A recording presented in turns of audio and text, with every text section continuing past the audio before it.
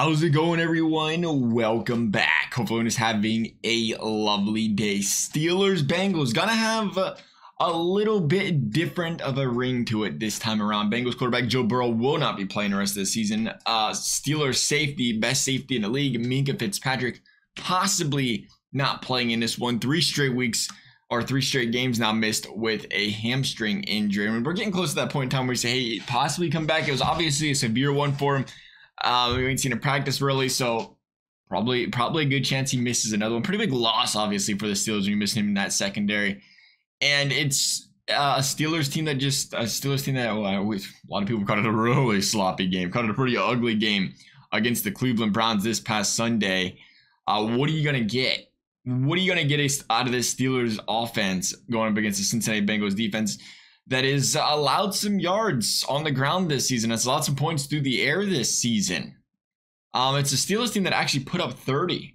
And Kenny Pickett, George Pickett, they look good against the Cincinnati Bengals last season. Can they capitalize that on that this season? It's going to be a little different because I think we see Cam Taylor-Britt, if he's healthy, he's day-to-day. If he plays, he's been playing phenomenal for the Bengals out wide there. And we could expect him to match up with him for a big chunk of the day. Jaylen Warren, though, a big part of the Steelers offense struggling, of course, is Najee Harris has not been able to get it going, and he's not really been able to get it going really his entire career. And we know Mike Tomlin, he's a little stubborn with the running backs and changing over. He's a little stubborn offensively in general. I think Steelers fans will talk to you about. What's the guy's name? I think we've heard of him. Maybe Matt Canada. Don't want to get rid of him. That's Ben Tomlin's way, though. And as much as, people on the outside look at it and joke about it and whatever, at the end of the day, Mike Tomlin finds ways to get his team to win football games. All that being said, the Steelers, as bad as they have been offensively, their defense, from a yardage standpoint, hasn't been the greatest. They are a bend but don't break style defense. They're 7th ranked in points allowed this season. Still, Tomlin finds a way to win football games. But I tell you what, we brought up Jaylen Warren because this guy's got 88 plus rushing yards in 3 straight games. He ran for over 100 yards against the Titans, over 100 yards against the Browns. And you have to start giving this guy a bigger role, right? You got to see that workload increased. He's got to be a 15-20 carries guy against this Bengals defense.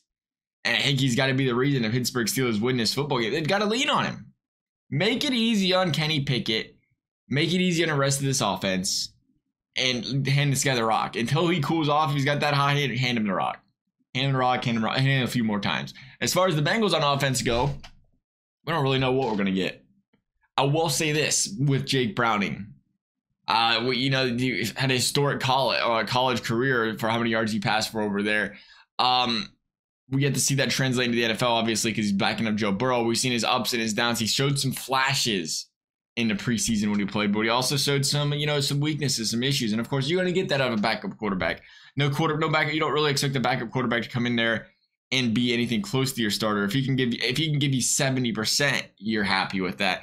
That being said, though, there's always the flash in the pan. There's always that hope to say, hey, there are guys that come in there as a backup. They get their chance.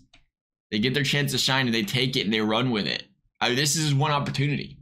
This is his one opportunity to take that starting job. He ain't going to take it for Joe Burrow, but earn a starting job in the NFL.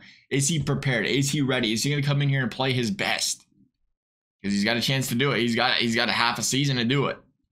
And I think when you look at the Bengals offense and the way Zach Taylor's game plan is and how simplex it's really been so far this season, where it's a lot of dink and dunks. It's a lot of quick screen passes. It's a lot of, I wouldn't say hand the football off. We don't do a lot of that. But, there's a lot of designed easy passes for the quarterback to get the offense moving. And I think from that perspective, that's something Jake Browning can do. I mean, we've seen him do it a little bit against the Ravens. That's something he can do if they can make that an effective way to move the football down the field. Now, the issue with the Zach Taylor game plan, if you want to call it the game plan, I call it Joe Burrow being Joe Burrow, is Jake Browning can't be Joe Burrow. And when a lot of Bengals wins come from when the game plan gets scrapped, Joe Burrow just goes out there and runs for his life, makes a big play. Or it's a 2-minute drill. Joe Burrow controls the offense, audibles out of plays, changes plays, runs the team up and down the field. That's a big part of the Bengals offense.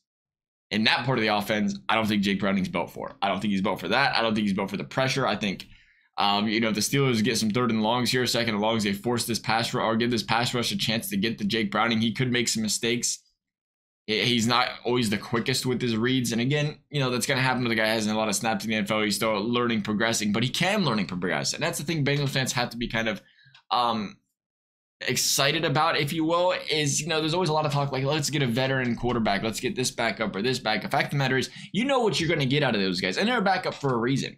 You want Colt McCoy? No, I don't want Colt McCoy. I don't. You know what I do want, though? I think Jake Browning, this guy's been in the system all year. He's had a chance to learn the system. He's had a chance to watch under one of the best quarterbacks in the league.